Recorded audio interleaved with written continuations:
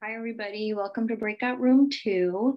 My name's Sana. I'm one of the webinar managers here. I'm just waiting for everybody to kind of get into the room and then we can get started. I just want to double check that Kelly's here. Yep, I'm here and I believe I'm recording. Do you see that? Yes. Okay, awesome. Thank you.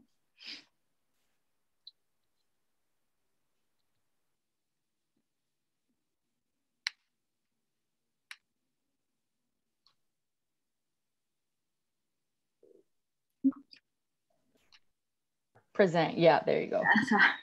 I've done this so many times and I still can't get it right. All right, so we'll go ahead and get started. I just want to make sure that everybody's in the right room. So just taking attendance. New York Presbyterian, Cornell. Are you here? Yes, we're here. Okay, awesome. Presbyterian, Columbia. We're here. Okay. Rutgers. Yes, we're here. Awesome. And then John O'Shea. I know. Yep, I'm here. And then St. Peter's.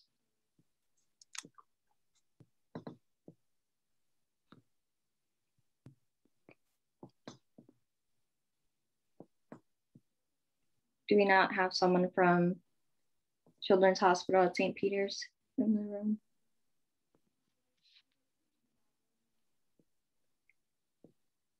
All right. I don't know, maybe they're still sorting people out. So we're going to go ahead and get started and hopefully they'll join us. So each program, like mentioned before, will get about 5 minutes to present their slide. And I'll give you a 1 minute warning. So I apologize for interrupting. And then we can go from there and then we'll leave room for questions at the end. So we can go ahead and get started with.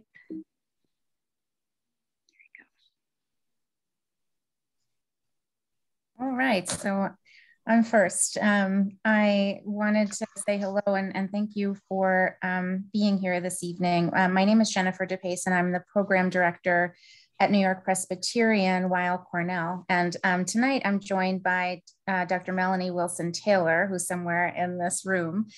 She is one of the associate program directors. Our goal tonight is to be able to share with you, and I think I speak for my colleagues, the other program directors. I am honored to be in this group. It is a group of really strong programs, and you can choose any one of them and get a wonderful education and come out an outstanding clinician. So your job in these next few months really is to find the right program for you. And that means investigating a little bit and finding out what makes us different. Each of us have a little bit of a different approach potentially, or offerings, or something that may fit with your interests. So I'll share with you some of the program highlights today of our program. And you'll learn hopefully much more as you come to see us virtually for an interview. We fall into the category that Dr. Barone mentioned of a children's hospital within a larger hospital. We're located physically on the Upper East Side of New York City. We are a large academic center affiliated. The hospital is affiliated with a major medical college, Weill Cornell Medicine. And so that is the hub of our learning for our residents. We have 60 residents, so 20 per year. We fall into the category Dr. Barone mentioned of a medium-sized program. Most of our residents, if you ask them, will tell you that it feels more like a family-sized program, a smaller program, but it is because we really do work hard to get to know each other really well. The main hub of the learning that happens is in the physical location that I mentioned on the Upper East Side of New York City, but we also are fortunate to have very rich relationships with people and institutions in the neighborhood that our residents visit and learn at.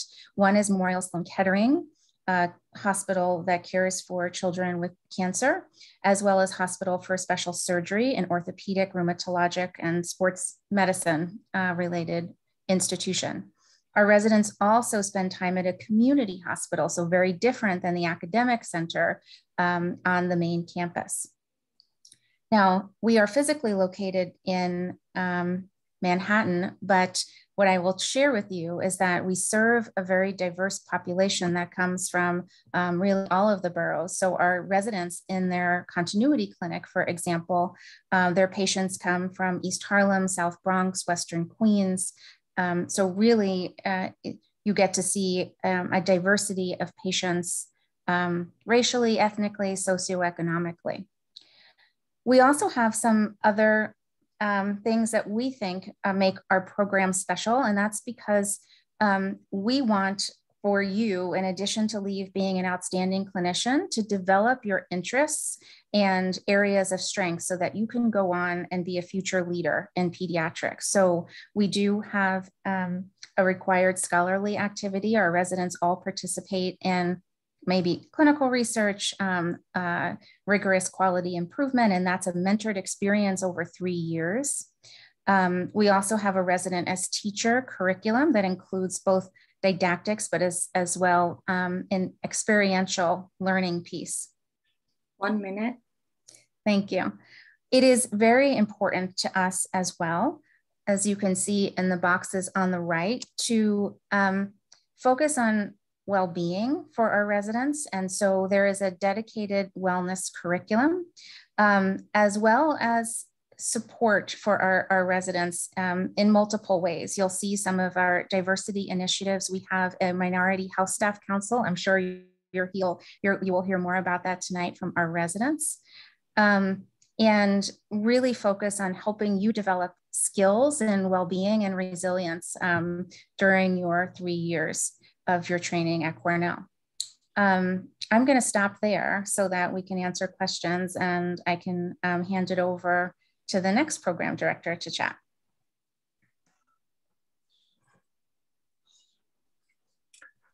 Thank you, Jen. So just in case you're confused, we are from New York Presbyterian Columbia.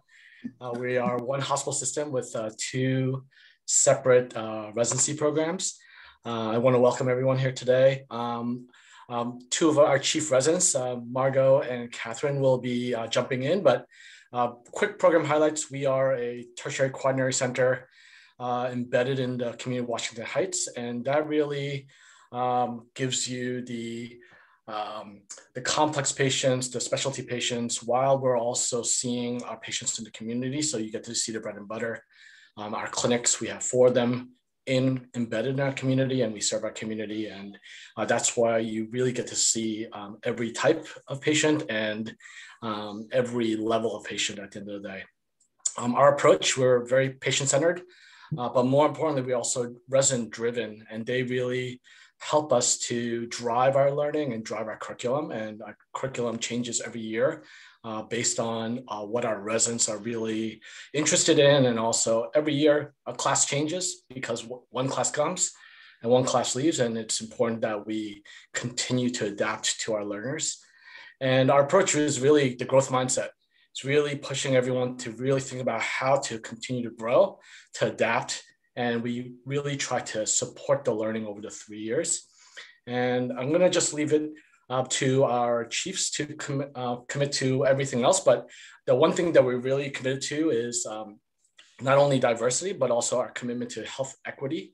And we have it embedded throughout our curriculum. We have unit-based teaching and learning, and we discuss patients and really explore the issues around how we address bias and how we really think about social determinants at the end of the day. So it's been a wonderful way to continue our learning together with our residents and our patients together.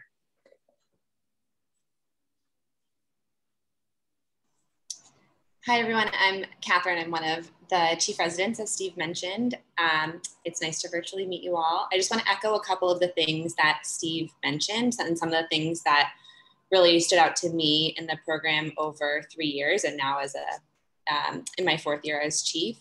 One is the hospital's location. We truly do see about 50%, tertiary, quaternary, complex patients, about 50% patients from our local community who live in the surrounding neighborhoods, walk to hospital, the surrounding zip codes in Washington Heights, the Bronx, and Harlem. The second is the resident-driven curriculum. So every year, both the didactics change based on what each class wants and needs, but also the rotations change. We add rotations, we take rotations away, we add residents where more support is needed, et cetera. And then the third thing that I think makes our program really unique is the level of autonomy that our residents are given. I think we're one of the only centers in the country that doesn't have attendings in-house overnight. We of course have attendings easily reachable, happy to come in, available by phone, but it really gives our senior residents a lot of opportunity to make their own decisions with admissions, with clinical changes on the floor. And then I just wanted to touch on a couple of the things that Steve mentioned at the end, which are our diversity initiatives, as well as our health equity curriculum. As of last year, we have a health equity curriculum that's embedded in each rotation. So instead of being a separate part of a community peds rotation or didactics in the morning or at noon, we've incorporated it into bedside learning within each rotation. And then, as he mentioned, we have a diversity and inclusion council that's made up of faculty, fellows, and residents. So there's 3 arms that work together on many initiatives. And we recently debuted a new learning environment bias reporting tool that we're very excited about in order to address some of these issues that our residents and our patients are facing on a daily basis. 1 minute. I think that's actually all that I had to add, and we're happy to move on to the next program. Hello, everyone. So I'm Dr. Joanne Carlson. I am the program director at Rutgers Robert Wood Johnson. I'm proud to be the first program from New Jersey in this group. New Jersey is great too, so remember to keep that in mind when you're looking at programs. So I want to tell you a little bit about us. We are an academic program associated with Rutgers Robert Wood Johnson, just a phenomenal medical school, a very diverse group of students, very high scoring, hardworking, and really great for our residents to work with. So when you're here, you'll get ample opportunities for teaching. And we also make sure that we teach you how to teach the students. And I think our residents as teachers curriculum is a really important part of our program. We are smaller than some of the other programs. We are 33 residents with 11 residents per year and 2 chief residents. So as a resident, you spend your time primarily at the Children's Hospital, which is the Bristol Myers Squibb Children's Hospital. This is a 105-bed children's hospital, and I like to call it a free-leaning one, meaning that when you're here, you have that experience of being in a separate children's hospital. We have our pediatric floors, our pediatric ER, pediatric radiology, PICU, NICU. But at the same time, we are attached to the adult hospital. We are a referral-in center for a lot of New Jersey. So when you're here, you'll get a lot of patients from all over New Jersey. There's very few things that we transfer out for. At the moment, we don't do BMT or cardiac surgery. But even BMT is something that our Hem/Onc division is working on. And I think it's a really great experience as a resident to make sure that you can take care of patients, from patients who have maybe general peds and kind of basic to the more complex patients as well. We also have all the subspecialties. So no matter what you want to go into, we have those specialties here. We do have a few fellowship programs, but not many. So predominantly when you're on elective, you're working one-on-one with the attendings. And I think that's a really great experience and a great way to really figure out if you want to go into that subspecialty. So I want to kind of tell you my top 5 favorite things about our program. I think first of all is definitely the people. We have a really strong, dedicated, hardworking group of residents who really want to be the best pediatricians they can be. And I think as faculty, that makes our job even easier and certainly rewarding to work with them and really see them grow over their 3 years. I think at the same time, the faculty are very supportive and really get excited to work with the residents, especially if you have somebody who wants to go into your field. You can just see that they go out of their way to really help that person. And then even stepping back, I think the pharmacists and nurses and nutritionists, all of our support staff is just a really wonderful group to work with and really adds to the team and family atmosphere of our program. My second highlight is our REACH rotation, which is our resident education, advocacy, and community health.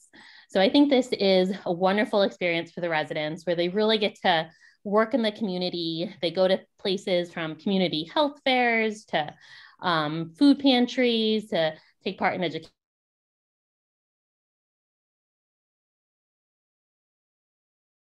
Our great pediatricians, Dr. Pai, who actually has a leadership role in the AAP for all of New Jersey, who runs the rotation and is a great mentor for anyone interested in advocacy. Next highlight is definitely wellness. So I think everybody needs more wellness during the pandemic. So it's something we definitely try to emphasize for our residents. We have 6 at least protected times during block lecture where the residents have different wellness activities from painting to dancing to ice cream to just free time, as well as just having different wellness speakers. We have an active behavioral health program if anyone needs counseling, and then a lot of different check-ins with members of the department from social workers to psychiatrists, just to make sure the residents have the support they need. Next highlight is diversity. I think that's something that we also are really working hard with. Our department has a departmental task force that basically has a goal to increase diversity and inclusion in our department, working with faculty, helping the residents. And one of the things that's come out of this is an educational series as part of our CASE conference, specifically focused on diversity, small groups, really educating and helping learn more about it. And then finally, our last highlight is we were so proud that this past year, our board pass rate went up to 100%. And that's something we were working really hard with our residents on education and making sure that they were prepared. So it's something we're very proud about.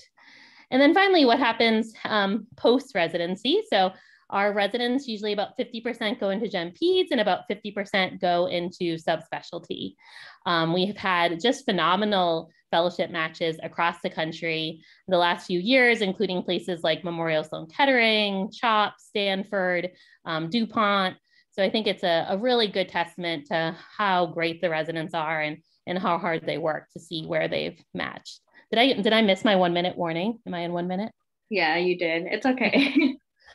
Okay, and that's all I have to say, but thank you so much for organizing and happy to answer any questions at the end.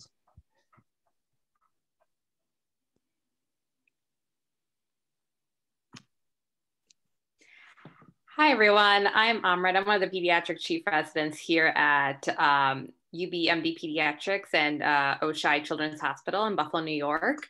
Dr. Bree Kramer is our associate program director, and she was the one who was supposed to be holding this webinar for us. But unfortunately, she's also working in the ICU tonight, and one of her patients coded. So I just got roped in about 10 minutes ago, and I'm looking at this poster for the first time today.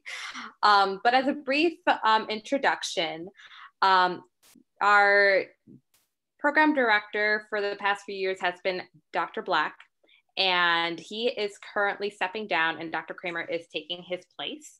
And our program coordinator is Laura Camp. So the big highlights for our program is that we have a 4+1 schedule. We are about a medium-sized program with about 45 total residents. 40 of them are pediatrics, and then we usually have 1 or 2 peds neuro.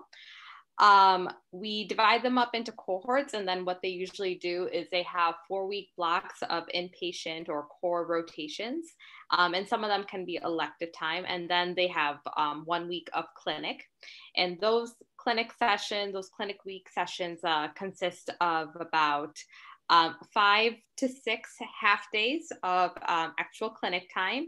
And then the rest of the clinic days are divided up into a longitudinal schedule that includes advocacy, resilience, professional development, and board prep. We definitely have been working to have a robust advocacy curriculum in the past few years. And we have about 80 to 90% of our residents who are now involved in advocacy projects. Additionally, we are also working with QI initiatives as well. And this year we have started enrolling all our residents into QI projects.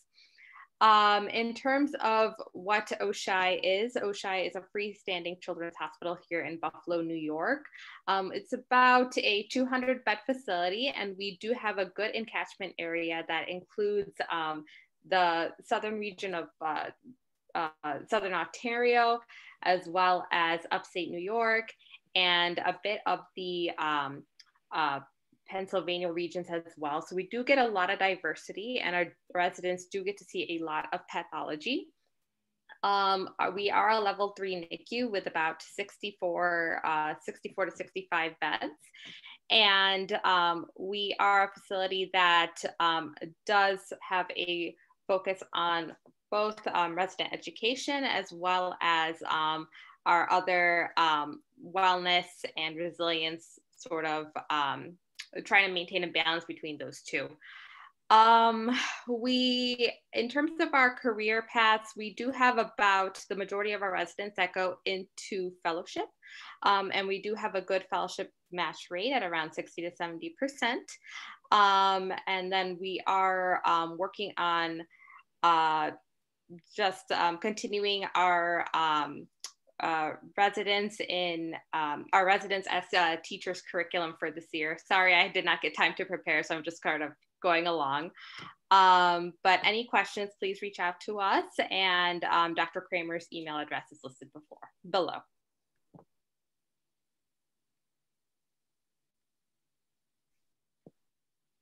I don't know if the program director or residents from St. Peter's are here right now.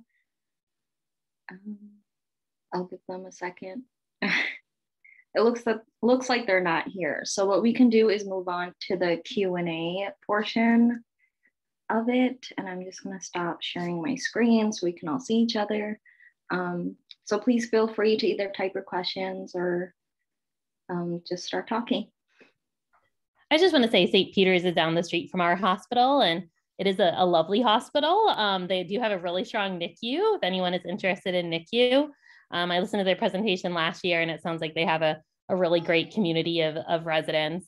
And New Brunswick is just a great, diverse place to train. So St. Peter's. And I'm gonna add to that. I went to medical school at Rutgers Robert Wood Johnson and did my medical school rotations in pediatrics at St. Peter's. It was a long time ago, but what I can tell you is that Dr. Bernstein was one of my mentors at the time, and is a fantastic pediatrician and advisor, and certainly I'm sure a program director. So, do you feel the love in pediatrics?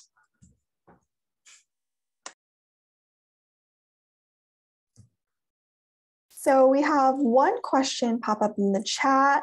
Someone asked, how would you say the diversity of the residency class represents that of the population that they serve? Of course, any program can respond. If all programs want to respond, that's great too. So I'll just say for ours, I mean, we only have 11 residents per year. I think New Brunswick is a pretty diverse population, but has a very strong Hispanic population. And this past year, we recruited at least 3 URMs. So I think we would have, maybe about a quarter of our residency class is Hispanic and Spanish speaking as well. So probably not as high as the community, but it's something that we're actively increasing, and we've increased our kind of numbers of URMs each year.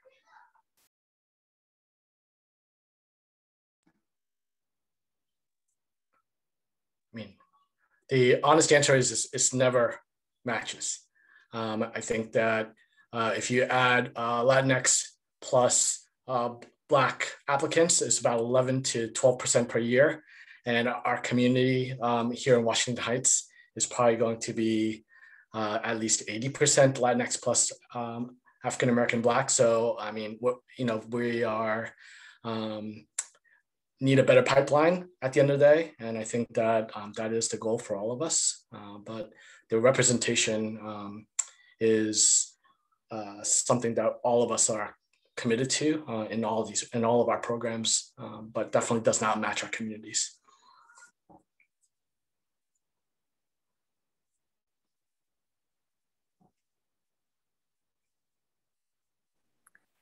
I guess I'll move on to another question in the chat. Can you comment on any formal systems that your program has in place for helping residents who face bias or microaggressions from patients or other staff?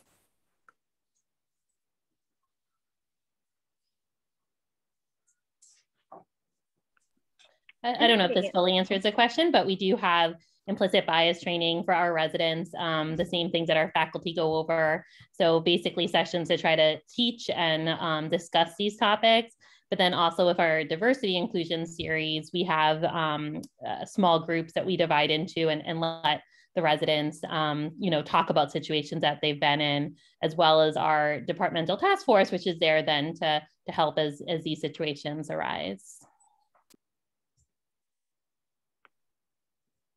Hi, everyone. I'm Margot. I'm one of the pediatric chief residents at Columbia. And we are just recently rolled out an no threshold reporting system where any of our residents or medical students, faculty members are able to report any aggression, microaggression that they experience. And it's reviewed by our Office of Medical Education, Diversity, and Inclusion, so that we have a very low threshold that everybody feels like they can report things safely.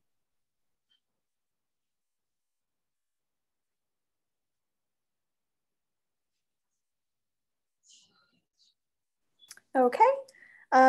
Next question, how is step 1 being evaluated this year with the transition to pass-fail for the next cycle?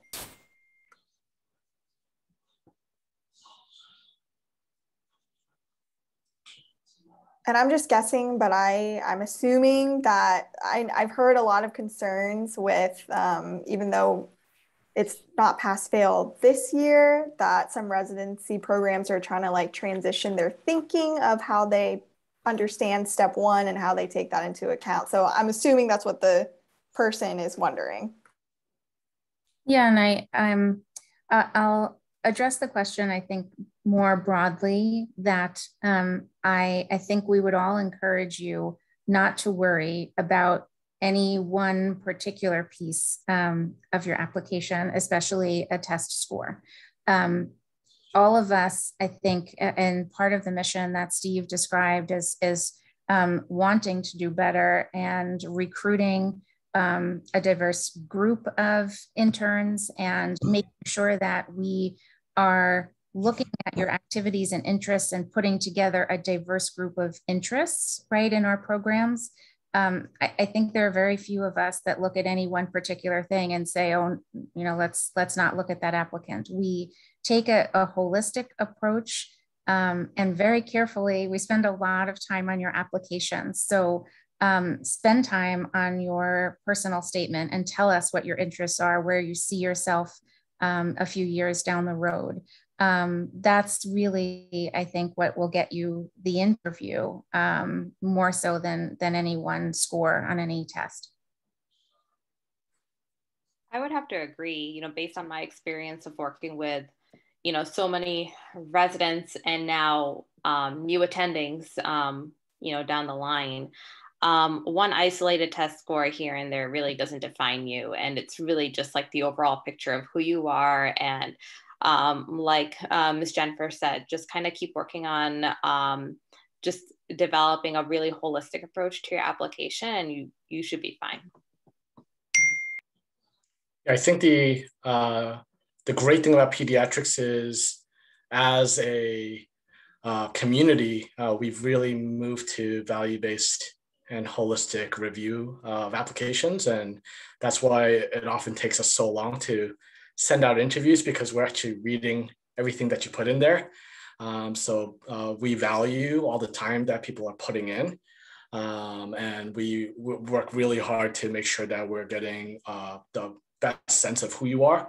The great thing about COVID, the silver linings, is that now they have combined your MSPE with your application. So it really gives us the most complete version of you. And I mean, I could say for our program personally, I mean, we haven't not used a USMLE cutoff in the last 5 years.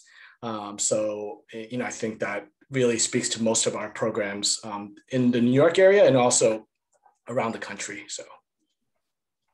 And I'll just add that I think the interview is really a great way for us to get to know people. And I think everyone would agree in pediatrics, it's usually a really fun experience. I mean, we just want to get to know you and love hearing your stories and want you to hear us and really see if it's a good fit. So I think your interview is really a great chance for you to shine and let your personality come through.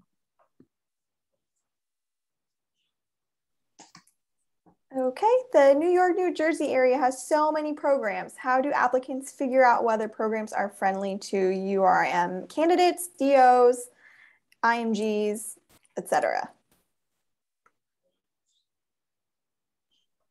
I mean, I think the best way too is to look at websites. I mean, I know there are a lot of websites out there that have the statistics, but, you know, go to the program websites. You can see, you know, many of the residents who are there, see who they've accepted before, you know, reach out to people from your medical schools. You know, I would say probably most of the people on this call will say we accept all of those. And, you know, most of us, I think, have a pretty much open mind. So I would definitely keep your options open, but I do think the websites have a lot of great information. And then, is there any housing or support for area housing for any programs? I'll speak about Cornell. So we do have housing available for residents, and there's a few buildings within the neighborhood from which our residents can choose. The plus side of having housing in the area is that many of our residents choose to live there. It's very convenient. Their commute to work is less than 5 minutes, so it maximizes your sleep. For us, though, as well, I think it brings an added dimension to the program. Our residents get to know each other really well outside of work because they live in close proximity to each other. So they spend time going to the gym, going to dinner. When they have a bad day at work, they might knock on their neighbor's door to chat about it. So not all of our residents choose to live in housing. Some of them do live off campus. The housing at Cornell is offered, when you look at the rents, it's probably at market price compared to other buildings in the neighborhood. At Columbia, we also have housing available in the neighborhood. About a third of our residents end up living in the Washington Heights neighborhood, whether it's in the hospital housing, which is offered at a relatively good rate for New York City. About a third live somewhere in Manhattan, and then about a third live a little bit farther away. In addition to the option of housing provided by the hospital, we also get a housing stipend twice a year to help offset the cost of housing, as I'm sure you're all aware is quite expensive in New York City.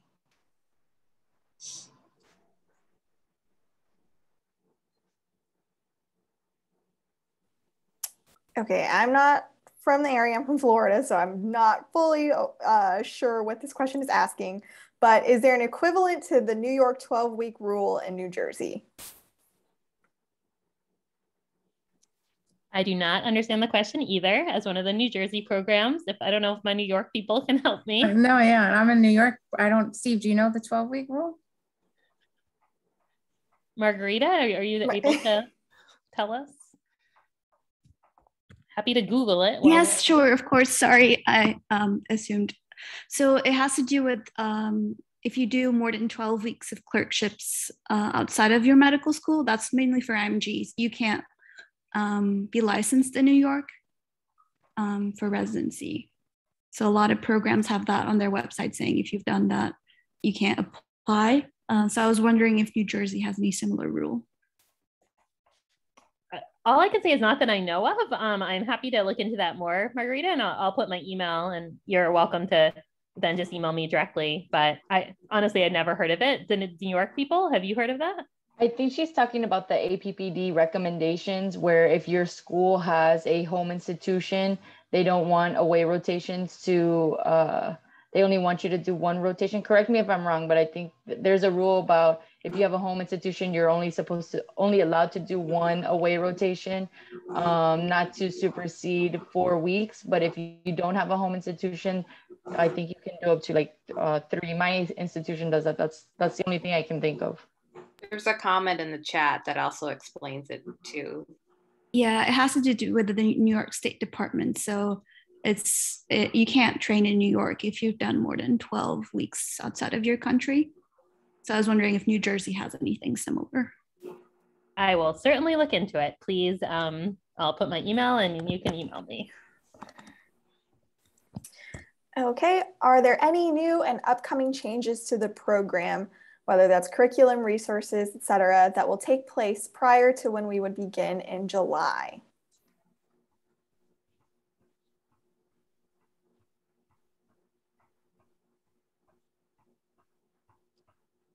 I think as we mentioned a little bit in our brief program overview, we make changes kind of as the needs arise.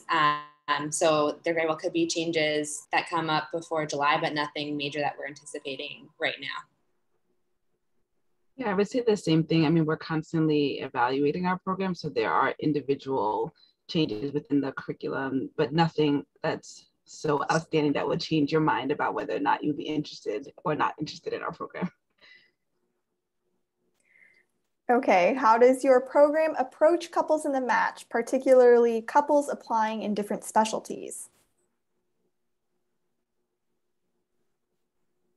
I mean, I think we're happy for everyone to apply. You know, if there's another program in our institution that there are other couples interested in, I'm happy to kind of also find out as much as I can about the other program, but I think we encourage everyone to apply, certainly.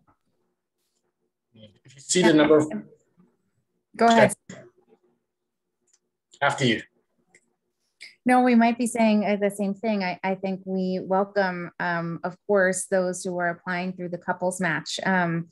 Please do know, though, that we do have lots of power, program directors, but not that much where we are happy to send an email to the corresponding program director of your partner. But other than that, there's not a lot often that we can do to other than say we interviewed so-and-so and really loved him or her.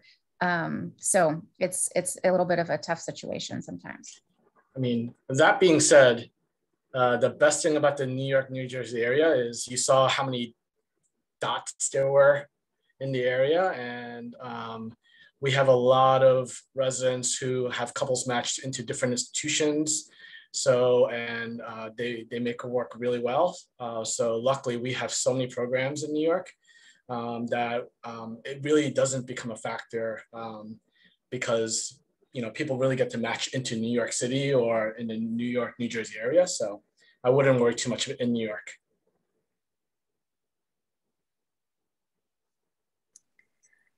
So just a fun question from me. What is your favorite place to eat and what is your favorite place to do around your program? Oh, that's an unfair one. Steve Paik is like the biggest foodie. So, but I'm going to let Melanie take that one. I am more of a, well, what I would say about the area that we're in is actually every time you walk out the door, there's like a new restaurant. So that is probably one of the advantages of being downstate and in the Upper East Side. There literally is a restaurant every step along the way. So I have encouraged residents to sort of walk out the door, go right, and every day pick something new, go left, pick something new. But I am more of the Thai person, and so I like a lot of the Thai food in the area. So I love Indian food. So there are Indian food very close to the hospital, but if I had to pick, my favorite would be Taqueria, which is like a fun taco burrito, kind of modern place nearby that you can get takeout. And they do like a fun taco bar, which is good for Fridays when your attendings buy you lunch. And then favorite activity, I would say, is apple picking. New Jersey has a lot of great farms and everything, and it's been a really good social event for the residents. If you've never been apple picking, great apple cider, apple crisp, lots of good apple desserts. For New York, where we are, there's a little red lighthouse. They're down near the GW Bridge. It's a nice walk, and people do wellness walks down there. A lot actually faculty do that. But my favorite restaurant in Washington Heights is on 175th and Broadway. It's called El Malacon. It's a Dominican restaurant. And when you walk by, about a block away, you can actually smell the rotisserie chicken from a block away, and you know you're in a good place right there. So.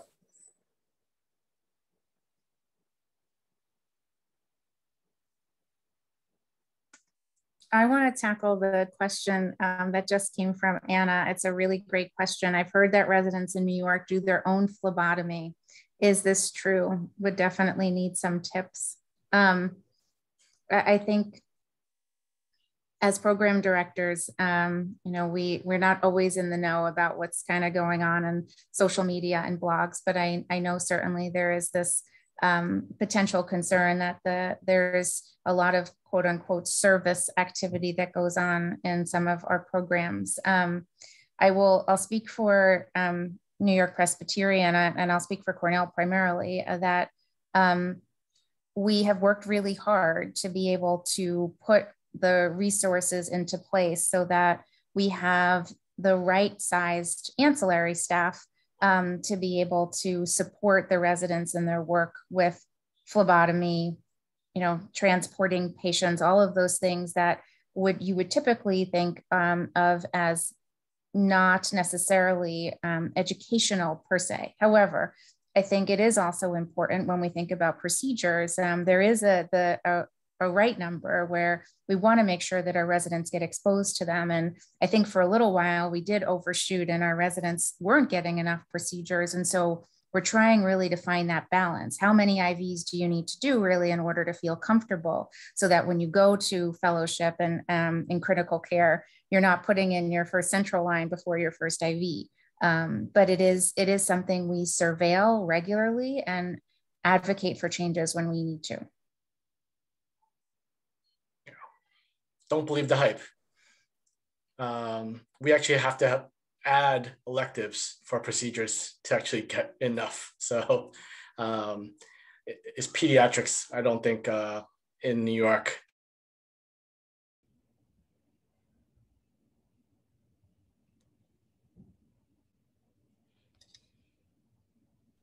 So it looks like everybody is back from the breakout rooms. We really hope that all of you had a chance to learn a lot of wonderful things about all the great